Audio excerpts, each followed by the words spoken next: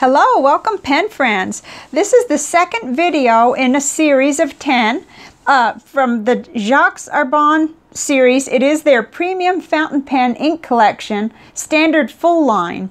And I was sent the samples from Goulet Pen Company. They were sent to me free. So we're doing this. I just love this. We're doing the brown today. And the actual translation that I got for this word here, it's impossible for me to say. I listened and listened to the Google lady, but it's Earth of Shadow. So it's just a nice warm brown, and let's get right into it. I can't wait to show you because it's really been something. So let's go in. This is the Bond Travel Gear 68 GSM Tomoe River paper. And here we go. Okay, here it is in the broad nib. And it took about 35 seconds to dry with that pen. Whoops, I think a fly just flew by, my goodness. We are having such a beautiful day that if I sound distracted, that's what it is. I've got all the windows open. It's gorgeous. It's not going to last, but it's our first cool front. We've been just sweltering down here in Texas, so it's very welcome. Okay, and then in the stub nib, it took about 25 seconds to dry. I started to see a little more shading, but I still want to look over some other samples to point, because I got some shading in the broad nib too on different paper, and we'll look at that. Let's see. The fine nib, it took 30 seconds to dry, and there were places where I could really see quite a bit of shading coming through. My first impressions, it's just a really nice color. The flow is just as good as the last one that we did. Let's see, we'll flip back real quick. We did, whoops, no, it was further back. We did the gray one, and I was raving about the flow. Well, it was the same deal with this one. And it also has the partial water resistance. So let's look at chromatography, and then I'll show you the water test. So you can see there's a lot of orange there, and also you can see what's going to happen because, oh my, big truck from somewhere. There's a solid line that just kind of stays behind, that's that dark gray color, and then it moves on up. But there's a lot of orange there. In fact, I want to flip back really quick to show you the last brown that we just did and show you the chromatography on Lee de Tay. Because at first glance, you know, they look pretty similar, and they're going to look a little similar on the panel too. But you see how that's a little different? It still had that same property of staying partially resistant to the water and then moving up to orange. But there's just a lot more orange in this one. I'm going to call it Earth of Shadow because I really cannot pronounce the other. So let's grab the water test. Here it is. So it did that same thing that the Lee de Tay by J. Herbin did. This is not, I have not cleaned this out of the pens yet. That's weird. I must have thought I was writing on this one. Oh, okay. So just disregard this. I'm sure it's going to turn out okay, but the A was supposed to be written here on the gray ink, and that was your little after action report, but let me go ahead and do it because I'll forget. Yeah, it did get an A. Huh. Yeah, I grabbed the wrong one. That is embarrassing. Okay. Anyway, so we see that it has some water resistance, and it certainly isn't brown anymore on here. So there we go. I'm going to have to fix that if there's any changes. So let's go on to our other samples. I have quite a few to show you. First will be Rhodia 80 GSM dot grid paper. Made a mess on it, oh dear. Okay, and here we have it in the broad nib. 30 seconds or so to dry. And then see how it kind of warms up a little in the stub nib? I like that feature actually. I really like that. That started to be right about where I really liked it. Okay, and then in the fine nib, 25 seconds to dry. I've been kind of puzzled over that, but it's been taking a while in that fine nib, the Lamy fine nib, to dry. So, no, very good in all three nibs. Yeah, as you can see, you got no readability issues. I found that the flow was excellent on the Rhodia too, and that was really nice. Now, when we get done, I hope I can remember to flip back again to lit de thé, because there's some very obvious differences, and I thought maybe that would help. You know, because some of you are already familiar with lit de thé. Okay, so I decided to throw in the Clairefontaine, even though this is a small notebook, but it's on white, and it helps us to see. And it did catch quite a bit more shading on here, and I like that, and it made me realize that it had more shading than I thought at first. So it goes all the way across in the broad nib, about 25 seconds to dry. It looked like it needed a little bit more. And then in the stub nib, I was seeing fantastic shading off and on. Yeah, and you can even see it in here a little bit in the scribbles. 20 seconds to dry in that stub, and then where I wrote my name, I was seeing all kinds of shading. Now, I think when I print, that's when shading comes out in my writing, but I'm a very fast writer when I do cursive, so that may be something that's skewing my results a little bit. Okay, here's the fine nib, but my purpose in these videos is so that you'll know whether you want to buy a sample of the ink. I certainly can't, no matter what, can't show you enough to where you'd know you needed a bottle, so because you've got to try it for yourself. But if you're interested, I mean, that sounded ridiculous. Okay, fine nib, a little bit more than 25 seconds to dry in that one too. And I just found that was a real pleasant experience on Clairefontaine. So we had another one.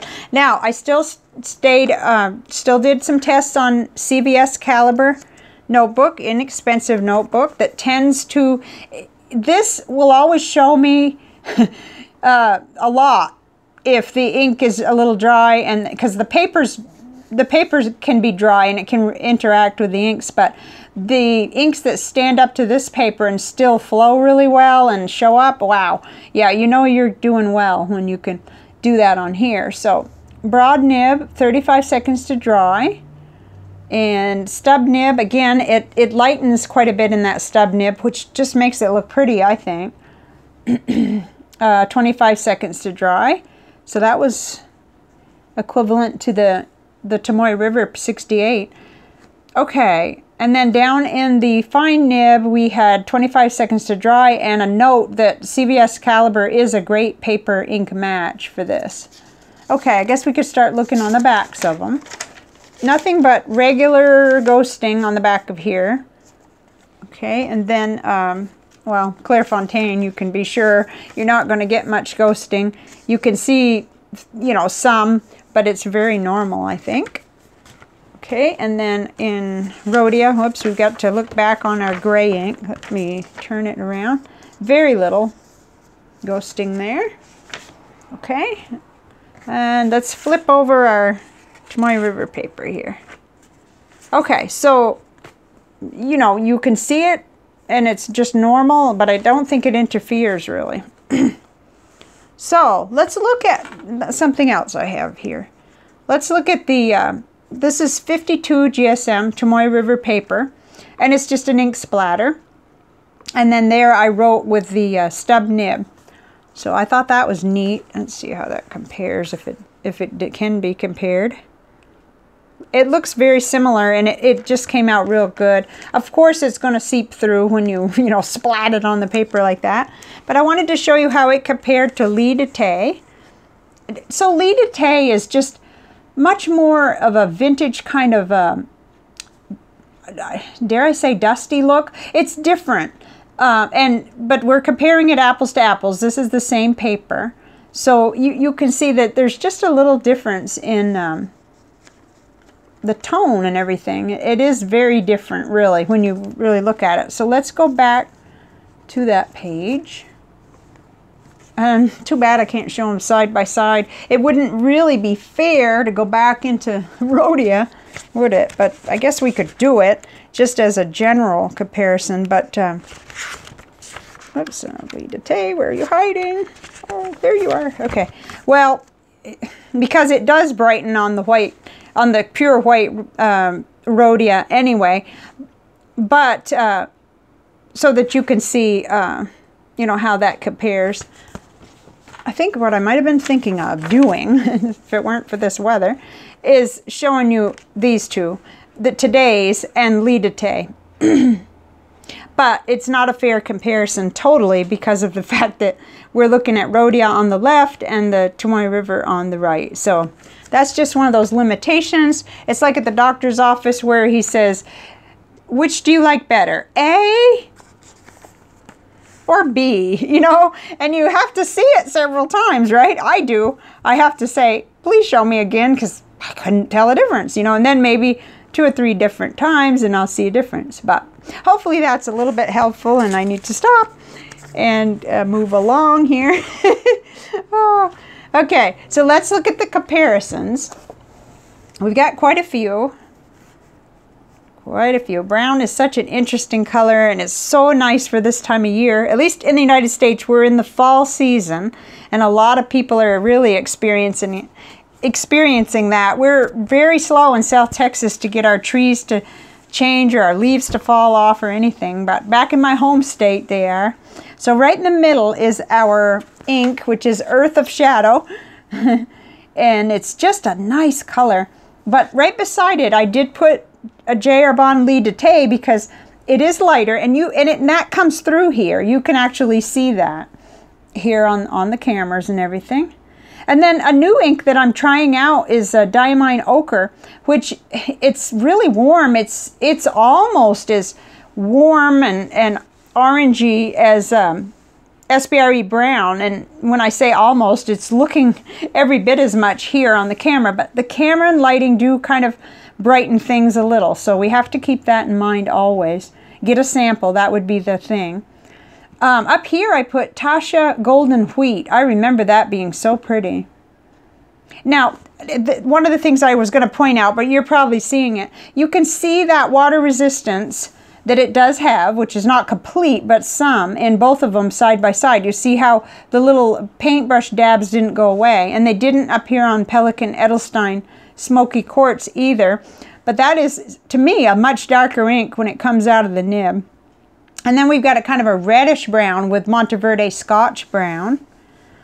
And then Birmingham John Arbuckle Coffee Bean. That's interesting, but it's a whole different tone. And so is the Tasha Tea. That is just way different. So we've got a combination here, and then I've got some more. Let's see. Because you may be familiar with some of these. Here's KWZ Cappuccino. That's a very nice ink. It does have a little, like a couple of shades different. It is different, but it's very pretty, and it has much less resistance to the water, it seems. Okay, Krishna Dark Chocolate is much darker, and coming out of a nib, it really does come out very dark. Okay, Kaveco Caramel Brown. I don't have a lot of experience with this ink, but I can see that it appears darker. And I thought that maybe you would be familiar with it or something. So I pulled that one out. Whoops. And then I have also profiled this one, Monteverde Moonstone. It's rather complex and darker brown. Definitely not as warm, and you're not going to find that orange in there. Not to that level anyway. So that's it for the comparisons. Wow. There are many, many more, I'm sure, and you probably are aware of. So what did I think of the ink? I think you can already tell. I really like this ink, and it's just amazing because I got my cola ring out that has all my full bottles. Must have laid it down somewhere. Just a minute. I should always say just a second because, of course, pause is a wonderful thing.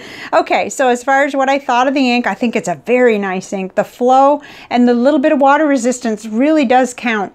Today I was writing a pen pal letter, and I had like a drink off to the side which was kind of sweating because it had glass, and then I'd removed the drink, and somehow just a little tiny bit of water got on my underneath paper, and anyway I had to apologize to my pen friend because it kind of smeared and messed up my letter.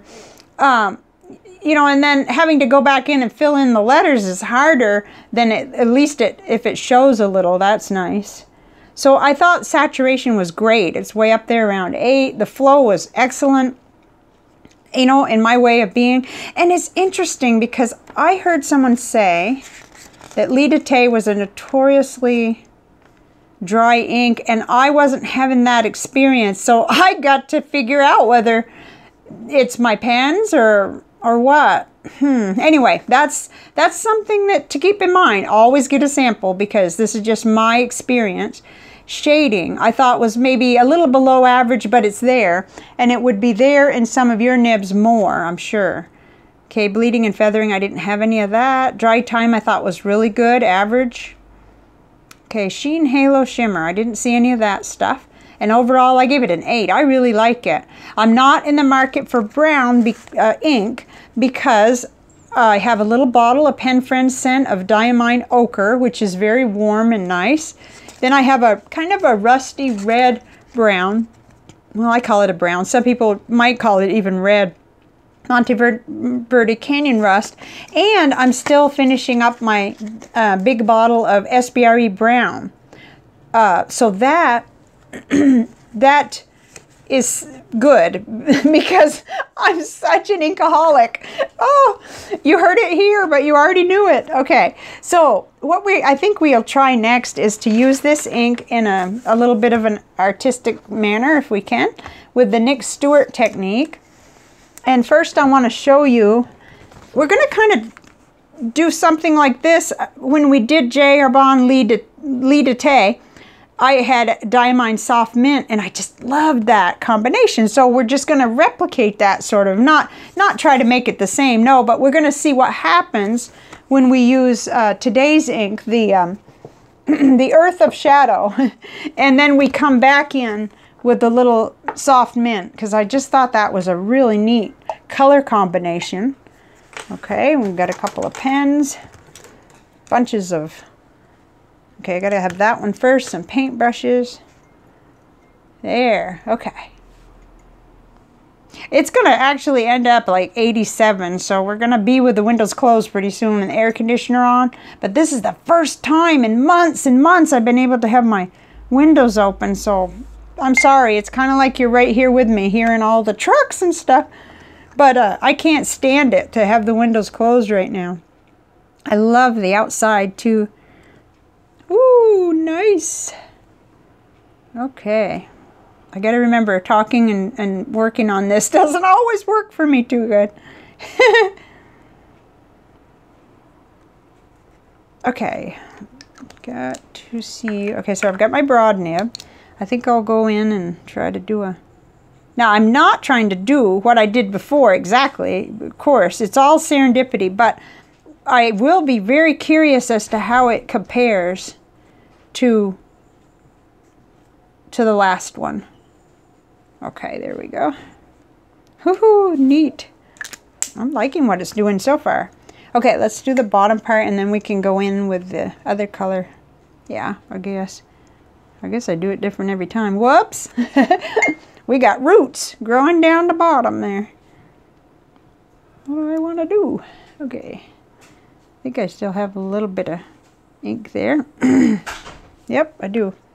Okay. Oh, that's neat. Look at the orange coming out. That's what I wondered whether it would happen. Oh, goodness, that's neat. I really did wonder. Okay. Obviously, I'm feeling extremely rusty. I don't know why. Okay, so let's come in with this Diamine Soft Mint and a little... that's not the detail brush. Let's get the detail brush. Well, we'll do both. Just probably better get a move on while I still have some way of the top part. You know, enough water up here. Ooh, boy. That ink by itself is really good for this technique. Because as the chromatography showed us, it's got a lot going on, and you can see it right here. Huh. Okay, what was I actually thinking there? Ah! Okay, we have something blue in the corner. Add a little here and see what happens. We've already got brown, so we get another tone of brown maybe. Huh. Okay, time for detail pen there. Now that I've made a complete mess. Okay, let's get the Lamy fine nib out. Yeah, I was going to say, what color do I have in here? Brown. It's brown. Nice. Okay, it started to dry a little over here, but you can get a lot of detail. And the detail stays longer if the paper's a little drier, so that's always good. Oh, I like this. Manuel had to trim the palm trees today. He came in all cut up. I had to do first aid. I was like, what happened? Oh my gosh, it looked like he'd been to war. Okay, let's see here. Let's see. Oh, well, maybe that's a little flock of birds. Why would I want to ruin it? Okay, I might be just getting a little bit ridiculous here. I don't like to try to manufacture a picture. I like it to come out however it's going to come out. So I think you can probably see what I'm seeing. This ink, today's ink, the Jacques Herbin Earth of Shadow, is very suited to this technique, and you could end up really enjoying the art that you could do with this. I think because any water at all that you would use, it just reacts to it so pretty. Okay, this is the hard part. Oh my goodness, this is a part I almost thought we'd have a vote on which one was next, but I think what I'll just do is sort of just pick the next ink, because that needs to happen. It'll be hard to clean this out of these pens, and that's one of the things I was going to mention to you. I can tell when I love the inks, when I just drag my feet and don't want to clean the pens. I want to keep writing with them, you know, and of course I'm now using 3, and they're all inked up, and they were so generous to send me 4 mils of each ink. But I don't want to clean the pens out. But okay, so what do we want to go to next? We have done the gray and the brown. All right, I'm going to get really brave. Let's do the black. I don't think I've ever reviewed a black ink. It's come pretty close with some of the ones that were so dark. But let's try that. It's going to take me a little longer because I don't have the little panel things for all of my black inks. But that'll be a very fun project. So this will be next, Noir Abysmal. We are in October. It is going to be Halloween. People are writing, and we just did an orange, so we could do that one, and we will. But let's do the black one next. Thank you so much for joining me, and for all of your support. We are almost at 2,000 pen friends, and it just blows my mind. Let me know what you thought of today's. I think it's a great ink. I wish I could, you know, get it to come across as its true self. We're almost there. You could see it pretty well, but we do have to keep in mind the cameras and the lighting.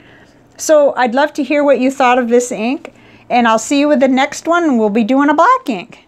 Bye for now.